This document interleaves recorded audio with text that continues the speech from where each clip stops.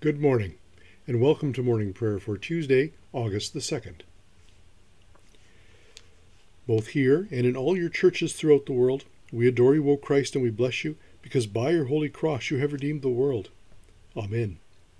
Day 2, the object continued. In the example of his own sacrifice, Jesus reveals the secret of bearing fruit. In surrendering himself to death, he becomes the source of new life.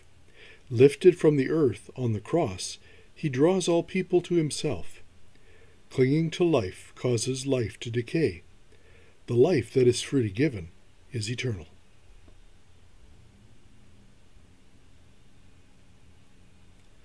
O God, you resist the proud and give grace to the humble.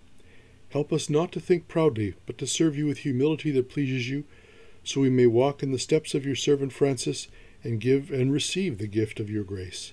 Through Jesus Christ our Lord. Amen. Lord, open our lips, and our mouth shall proclaim your praise. O God, make speed to save us. O Lord, make haste to help us. Glory to the Father, and to the Son, and to the Holy Spirit, as it was in the beginning, is now, and will be forever. Amen. Alleluia. God rules over all the earth. O come, let us worship. The Venite. Come, let us sing to the Lord. Let us shout for joy to the rock of our salvation. Let us come before his presence with thanksgiving and raise a loud shout to him with psalms. For the Lord is a great God and a great King above all gods. In his hand are the caverns of the earth, and the heights of the hills are his also. The sea is his, for he made it, and his hands have molded the dry land. Come, let us bow down and bend the knee, and kneel before the Lord our Maker. For he is our God, and we are the people of his pasture and the sheep of his hand. Oh, that today you would hearken to his voice. The psalm appointed for this morning is the first part of Psalm 78. Hear my teaching, O my people. Incline your ears to the words of my mouth. I will open my mouth in a parable. I will declare the mysteries of ancient times. That which we have heard and known, and what our forefathers have told us, we will not hide from their children. We will recount to generations to come the praiseworthy deeds and the power of the Lord, and the wonderful works he has done. He gave his decrees to Jacob, and established a law for Israel, which he commanded them to teach their children, that the generations to come might know, and the children yet unborn, that they in their turn might tell it to their children, so that they might put their trust in God, and not forget the deeds of God, but keep his commandments, and not be like their forefathers, a stubborn and rebellious generation, a generation whose heart was not steadfast, and whose spirit was not faithful to God. The people of Ephraim, armed with the bow, turned back in the day of battle. They did not keep the covenant of God, and refused to walk in his law. They forgot what he had done, and the wonders he had shown them. He worked marvels in the sights of their forefather, in the land of Egypt, and in the field of Zoan. He split open the sea and let them pass through. He made the waters stand up like walls. He led them with a cloud by day, and all the night through with a glow of fire. He split the hard rocks in the wilderness and gave them drink as from the great deep. He brought streams out of the cliff, and the waters gushed out like rivers. But they went on sinning against him, rebelling in the desert against the Most High. They tested God in their hearts, demanding food for their craving. They railed against God and said, "Can God set a table in the wilderness? True, he struck the rock, the waters gushed out, and the gullies overflowed. But is he able to give bread, or provide meat for his people?" When the Lord heard this, he was full of wrath. A fire was kindled against Jacob, and his anger mounted against Israel. For they had no faith in God, nor did they put their trust in his saving power. So he commanded the clouds above and opened the doors of heaven. He rained down manna upon them to eat, and gave them grain from heaven. So mortals ate the bread of angels. He provided for them food enough. He caused the east wind to blow in the heavens, and let out the south wind by his might. He rained down flesh upon them like dust, and winged birds like the sand of the sea. He let it fall in the midst of their camp and round about their dwellings. So they ate and were filled, for he gave them what they craved. But they did not stop their craving, though the food was still in their mouths. So God's anger mounted against them. He slew their strongest men and laid low the youth of Israel. In spite of all this, they went on sinning and had no faith in his wonderful works. So he brought their days to an end like a breath, and their years in sudden terror. Whenever he slew them, they would seek him, and repent, and diligently search for God. They would remember that God was their rock, and the Most High God their Redeemer. But they flattered him with their mouths, and lied to him with their tongues. Their heart was not steadfast towards him, and they were not faithful to his covenant. But he was so merciful that he forgave their sins and did not destroy them. Many times he held back his anger, and did not permit his wrath to be roused. For he remembered that they were but flesh, a breath that goes forth and does not return. Glory to the Father, and to the Son, and to the Holy Spirit, as it was in the beginning, is now, and will be forever. Amen. The Holy Gospel of our Lord Jesus Christ, according to John. Glory to you, Lord Jesus Christ. And this is the testimony of John, when the Jews sent priests and Levites from Jerusalem to ask him, "Who are you?" He confessed and did not deny, but confessed, "I am not the Christ." And they asked him, "What then? Are you Elijah?" He said, "I am not." "Are you the prophet?" He answered, "No." So they said to him, "Who are you? We need to give an answer to those who sent us. What do you say about yourself?"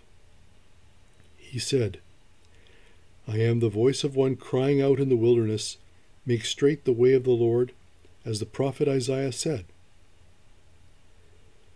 Now they had been sent from the Pharisees. They asked him, "Then why are you baptizing, if you are neither the Christ, nor Elijah, nor the prophet?" John answered them, "I baptize with water, but among you stands one you do not know, even he who comes after me, the strap of whose sandal I am not worthy to untie."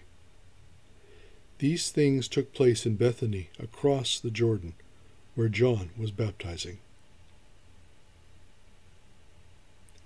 The Gospel of Christ.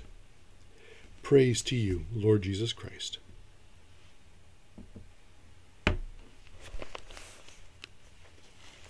The Creed.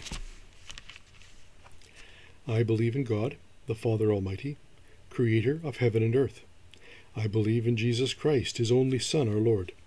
He was conceived by the power of the Holy Spirit and born of the Virgin Mary. He suffered under Pontius Pilate, was crucified, died, and was buried. He descended to the dead.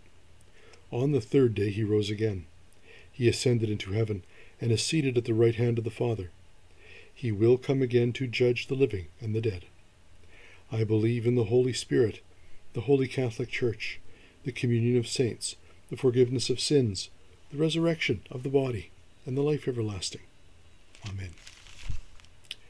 Let us pray with confidence to the Lord, saying, "Lord, hear our prayer." We pray first for Ukraine. God of peace and justice, we pray for the people of Ukraine today. We pray for peace and the laying down of weapons. We pray for those who fear for tomorrow, that your spirit of comfort would draw near to them. We pray for those with power over war or peace, for wisdom, discernment, and compassion to guide their decisions. Above all, we pray for your precious children, at risk and in fear, that you would hold and protect them. We pray in the name of Jesus, the Prince of Peace. Amen. We pray for the Church throughout the world. We pray for the Church in Ukraine, as it struggles during this time of war and conflict. We pray for our bishops from across the worldwide Anglican Communion as they gather at Lambeth for their conference. We pray for the Holy Spirit to guide, to provide wisdom and discernment, that they may understand God's will for the church and for each of them. We pray for Bishop William, our Assisting Bishop Larry, our Metropolitan Greg, our Acting National Indigenous Bishop Sidney, our Primate Linda, and the Archbishop of Canterbury, Justin. We also pray for the Anglican Church of Canada, the province of Rupert's Land, the Diocese of Brandon, and this parish of St. Matthew. O Lord, guard and direct your church in the way of unity, service, and praise. Lord, hear our prayer. We pray for the world. Most especially we pray this day for those places in the world where there is warfare, famine, disease, man-made or natural disasters. We pray for Yemen, Sudan, Syria, Afghanistan, Iraq and Iran, Palestine, Israel, North and South Korea. We pray for Russia, Ukraine, and the United States. Give to all nations an awareness of the unity of the human family. Lord, hear our prayer. We pray for those around us this day who will feel the effects of systemic racism and prejudice. We pray for those who will be seen as unworthy, unwanted, or not seen at all.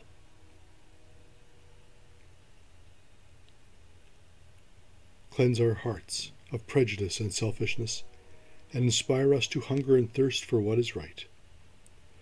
Lord, hear our prayer. And we pray for those who will struggle today because of poverty or homelessness, those who will search to try to find their daily bread, those who will have to make difficult decisions about what they can buy and what they must leave behind, those who will struggle to find employment or secure housing. Teach us to use your creation for your greater praise, that all may share the good things you provide. Lord, hear our prayer. We pray for the sick. We pray for those in our hospital, our nursing homes, any awaiting surgery, recovering from it, or suffering from other long-term health issues, mental health issues, addictions, or isolation. And we give thanks for those who minister to the sick, for our first responders, our doctors, nurses, and medical technicians, mental health workers and social workers, researchers and scientists. We also give thanks for 7th Street Access, Samaritan House, Helping Hands, Safe and Warm, BNRC, and the Bear Clan. Strengthen all who give their energy or skill for the healing of those who are sick in body or in mind. Lord, hear our prayer. We pray for those who are filled with anxiety because of this world, because of pandemic, because of economic conditions. We pray for those who are struggling with family issues. We pray for those who are simply alone and unsure of what their future holds. Set free all who are bound by fear and despair. Lord, hear our prayer. Grant a peaceful end and eternal rest to all who are dying. We remember this day Tommy and Allison, and your comfort to those who mourn. Lord, hear our prayer. In our prayers for the Third Order, we pray this morning for the province of the Pacific, for the Solomon Islands of Yazbel and Maladia. And we pray for Joseph, Judith, Tim, Marcos, Alice, Chris, Weber, James, Alice, Carolyn, Mike, Lystra, Bonnie, Ryla, Rosanna, Salo, Claire, Edna, Josefa, Antonio, Louise, and our companions William, Jane, and Gary. God, we give you thanks for the Third Order of the Society of St. Francis. Grant, we pray, that being knit together in community and prayer, we, your servants, may glorify your holy name after the example of St. Francis and win others to your love. Through Jesus Christ our Lord. Amen.